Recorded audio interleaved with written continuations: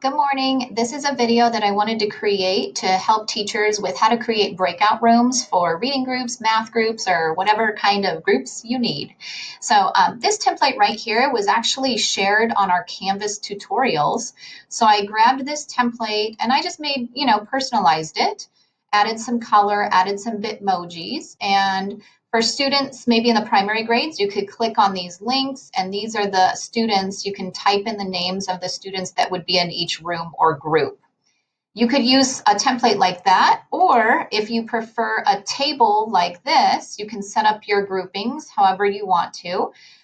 Type the students that would be in the group, and then set up a permanent link that you could make this link last all year long, and just change out the student names if you want to. So today, I'm going to show you how to set up a permanent link, but if you need me to show you anything about creating the slide, I can help you with that as well. Okay, so to create the permanent link, you would go to your Google Calendar. So if you go up to the waffle right here, and you click on the waffle, and you would go to Calendar. Inside your calendar, first thing you would do is click Create. Okay, I've set up groups for group 1 already, so I'm going to name this one group 3, room 3, whatever you want to name your group. Okay, from there, we need to go to Add Google Meet Video Conferencing. And you can see your link appears here, or you can click this drop-down menu, and I can right-click, and I can copy the link address.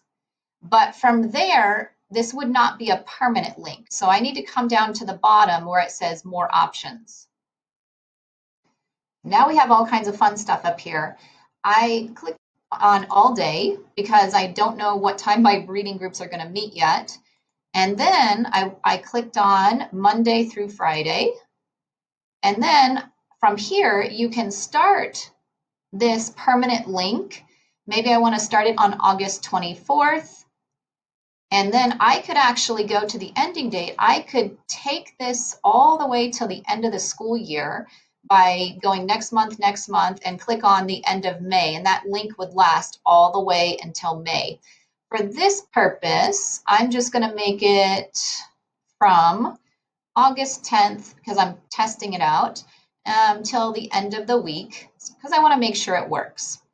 So once I have this set up, I'm going to click Save. Okay, then I come back to my slide, and I'm going to show you how to insert this hyperlink into your slide. So if we want to do it on this one, it was for room 3 or group number 3. So first I have to click on the icon so it lights up blue. From there, I go up to Insert, and I go to Link, and I simply right-click or edit, and I paste the link that I had just copied. Then I click Apply. Okay, you can see the links right there, but I always like to test things out. So I go to Present. And if students click on room 3, there it is. They have a meeting room. Okay, so I'm going to show you how you can also do that in the table. So let's go Escape. Let's go down to the table.